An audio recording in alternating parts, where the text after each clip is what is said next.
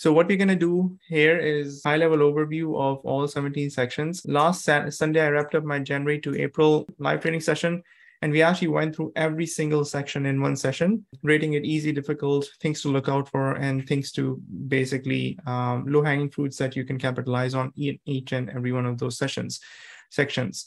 Right now, I'm going to be dividing this into like 3 to 4 blocks and giving you a big picture view of things, okay? So the big five, you've heard me say this. Those of you who have subscribed to my YouTube channel, you've probably heard me say this on YouTube during the on-demand content. I call this big five. I've sort of stolen this term from, the big 4 auto manufacturers, the big 3 accounting firms, the big 3 tennis players. So you guys know like the big 3, big 4, big 5 concept in, in different contexts in different industry. When we are dealing with FE electrical, the big 5 really account for, they include math, circuits, electronics, power, and digital systems, right? Now, depending on your strengths and weaknesses, you may find some of them easy, some of them medium, some of them more difficult. The fact remains that these big 5 topics, okay, just the 5 out of 17 topics account for 50% of the exam weightage.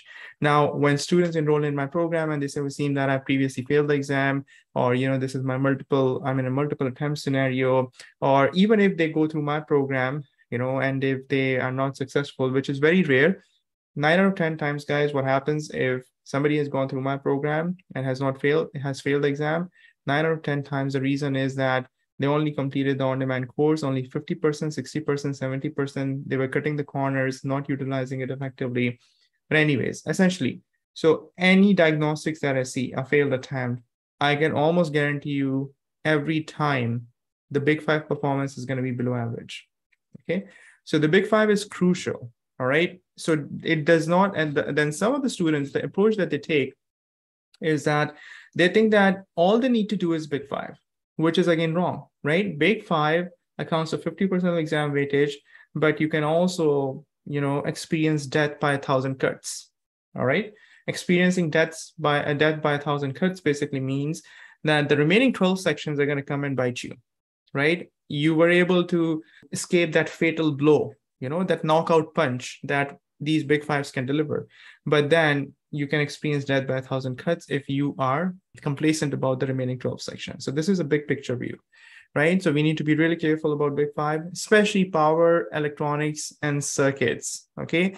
Because in some way, shape, or form, these 3 sections are going to make an appearance in PE power. I know most of you guys are itching to basically get done with FE electrical and then move on to PE power, especially if you have experience in the field, because FE is just a stepping stone for you, right? You are being forced to do this signal processing, communications, controls, software, all of that stuff, which you probably don't even use in your day-to-day life if you're a power systems engineer, right? So these 3 topics within Big 5 are crucial, all right? So moving on, we have, I used to call it first 5, I call it now first 4 because math is already taken care of. But essentially the first 5 topics, math, probability, stats, ethics, engineering economics, and properties of electrical materials, generally speaking, everything else being equal, they're a little bit easy topic. They're on the easier side of things. There are some nuances, right? Engineering economics has some nuances, annuity and gradient. Probability has Bayes theorem, normal distribution, binomial.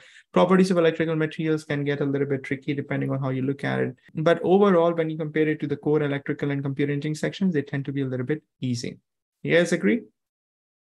Any comments on what we've discussed so far? These 2 blocks, sub-blocks. So far, so good, guys. So what is our goal?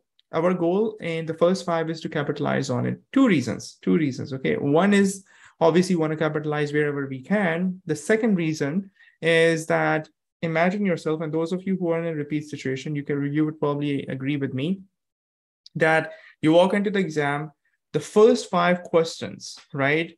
If you get those first 5 questions, it's going to boost your confidence like no tomorrow, right? Yeah. But if you're not able to make a head or tail out of the first 5 questions, even if the remaining 105 questions are going to be easy, it just puts you in a very defensive mindset. Okay, shakes your confidence, you lose your composure, you start sweating, and you basically think that today is not your day. Can somebody relate to that? Does it make sense? So psychologically, it is very crucial that, the first few questions that we're going to see on the exam, which are essentially going to be from math, probability, ethics, engineering economics, probability of electrical material, we capitalize on them. And they tend to be more on the easier side of things. Now, you don't have to be that rigid in your approach, okay? Don't walk preemptively thinking that if I am able to solve first 5 topics, then only I'm going to pass the exam, right? They can twist and turn things, okay, guys? They can make the seemingly easy sections more difficult and then compensate for the stuff that they've made difficult by making the sections that tend to be more difficult easier. So you got to be very flexible. You got to be very flexible. But generally speaking, all else being equal, the nature of these first 5 topics is on the easier side of things, okay?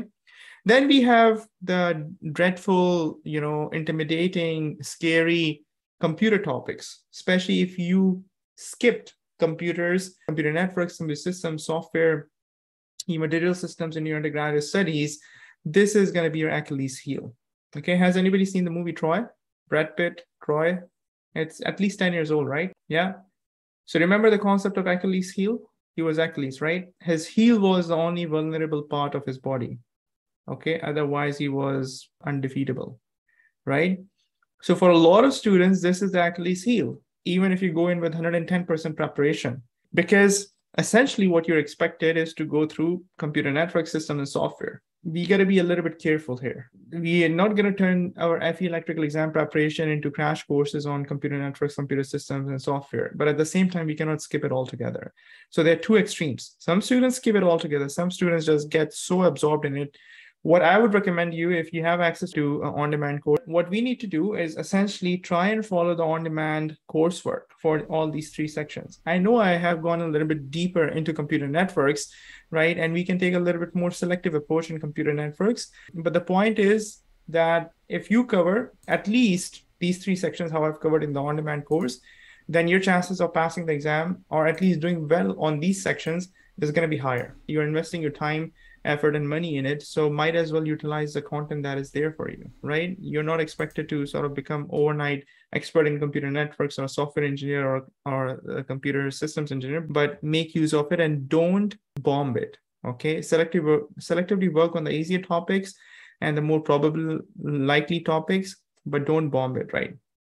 And the last one is miscellaneous. Lately, I found that during live training, when I work through, section by section with students, I'm able to get feedback from students. What are their pain points and this and that? So what I've noticed by doing a bunch of live training sessions is that these miscellaneous topics can be really irritating for a lot of students, right? Linear systems, signal processing, in fact, electromagnetics, controls, and communications. So within them, you have communication, signal processing, and linear systems, which are super math heavy. Okay, throw in maybe electromagnetics in there as well. So what I like to tell my students is that the level of difficulty of math in the mathematics section is not as difficult, it's not as challenging as some of the math that you encounter in linear systems, control systems, and communication. Okay, that makes these sections more math intensive as compared to math itself. Okay, so we and signal processing as well. We have to be cognizant of this fact and make sure that we approach these sections with an electrical slant to them, but also realize that there is a ton of math, okay, in them. So the transform, Z transform, Fourier transform, Laplace transform appear, which are purely math, okay, they're mathematical concepts. Then you have tons of trigonometry, you have tons of sometimes integrals as well. Convolution, for example, has a lot of integrals. Electromagnetics has a weird type of math, which is basically vector calculus, the curl operators and the divergence operators and all of that. So that can be a little bit tricky. So look at these sections, I would say about 50% math, right? And about 50% electrical theory. And again, damage control. Guys, don't bomb anything. If you bomb any of the sections on the exam, it's not that you're going to fail guaranteed. If your performance, picks up the slack in the remaining sections, but you're going to be doing yourself a huge disfavor. And a lot of times what I see, 2 reasons why students bomb a section. One, because they completely skipped it when they were in the exam prep mode. Don't completely skip anything. Okay, you have a resource, the on-demand program that you're using.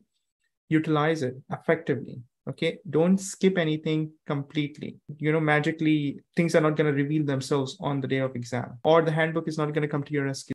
So don't skip it. That's how you bomb a section, complete section. Number two, poor time management. And typically I see that in computer systems and software. By the time students are reaching systems and software, they're randomly selecting because they didn't leave themselves extra 10 minutes to answer 3-4 questions. Okay, these are the two main reasons why students bomb a complete section. So please don't do that. Time management, and we can talk more about that. Please remind me about time management if I forget. I'm sure that there will be questions about time management, but if I forget, please remind me. I have a couple of things to share about that, but we'll deal with that at the end.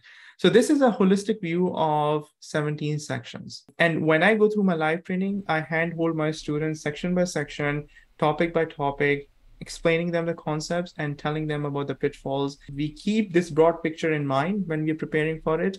And this is not to provide you any shortcuts, okay? It's not to say that 50% focus on the 50% weight and the 20% weight and the 20% weight, forget about the 10%, right? Or focus on the stuff that is easy and then forget about the hard. That is you reading into what I'm sharing. This is a complete picture. Skipping anything on the FE exam is a very, very risky proposition. Don't do that.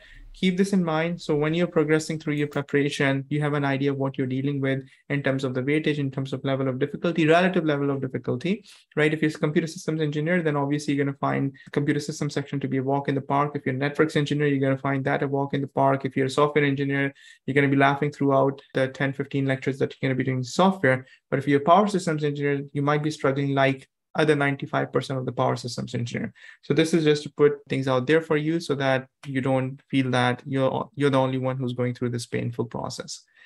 Okay. Any questions, guys, about this before we dive into the technical discussion?